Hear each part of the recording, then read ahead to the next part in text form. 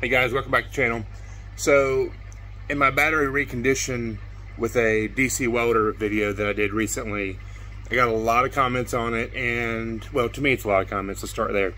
And so, some of the comments said that I didn't do it correctly, which I appreciate the info, so we're going to do it the way they say, just to see if it changes anything.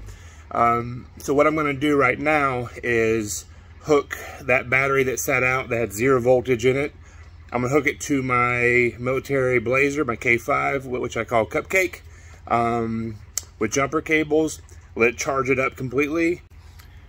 With my 500 amp horrible freight Chicago Electric load tester, I'm going to do a draw test on it, see what it is like that, and then I'm going to set it and just forget it with the DC welder. So here we go. I have it set up here. Probably hard to hear me with my K5 rolling, but here we go.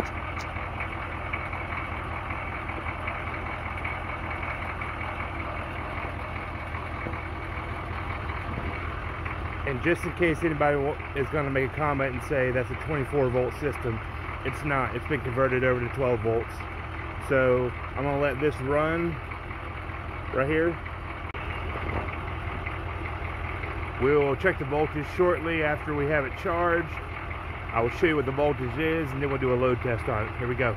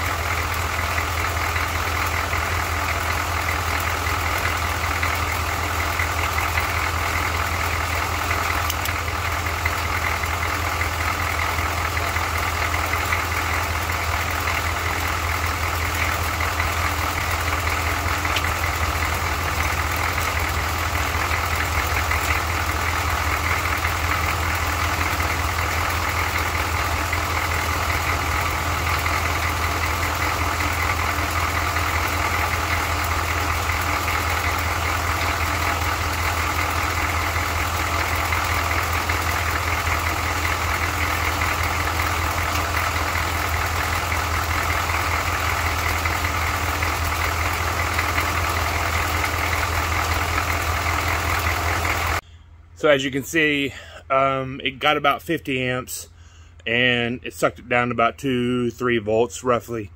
So I've already topped off all the electrolytes in it, so it's completely full. I hooked it back to my K5 just to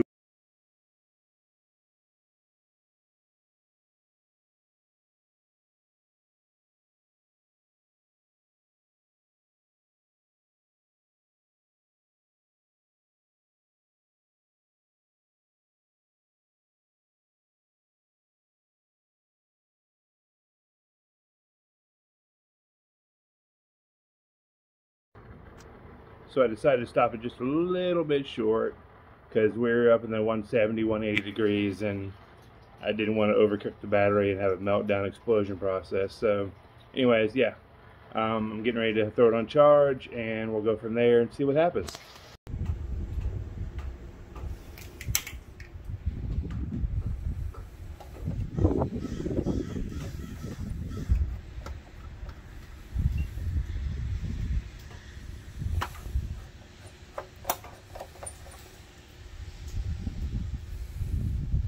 So as you can tell from the video that I just did, about 20 minutes, the battery got almost too hot, and I had to stop it because I didn't want it to get past 180 degrees internal temps. 1, 2, I noticed I keep a little bit better voltage now when I'm doing the draw test on it, and I get just a little bit more amp draw from a full charge. So every time I run 10-15 minutes through it, I just get a little bit better performance out of the battery.